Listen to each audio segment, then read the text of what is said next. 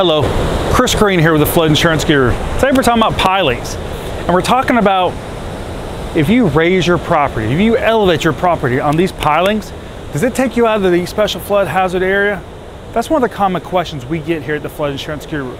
Remember, just simply by elevating your property on one of these things doesn't remove you from the special flood hazard area. You still have to go through the approval of the letter of map amendment with the Federal Emergency Management Agency to get these removed. Now, raising these and getting an elevation certificate could significantly lower your flood insurance, but it's not going to simply remove the requirement. So remember that when you're looking at mitigating your property against flooding, about the process you do have to go through to get that flood zone changed, even though you may have minimized the flood risk by putting your property on one of these. So if you've got questions about your flood insurance with your lender and your escrow, then make sure to click below, visit our website, floodinsuranceguru.com. Check out our YouTube channel and our Facebook page where we do these daily flood education videos.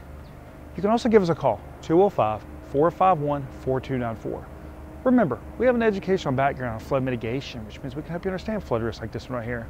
Your flood insurance and mitigating your property long term to help you minimize flood losses and flood premiums. Thank you.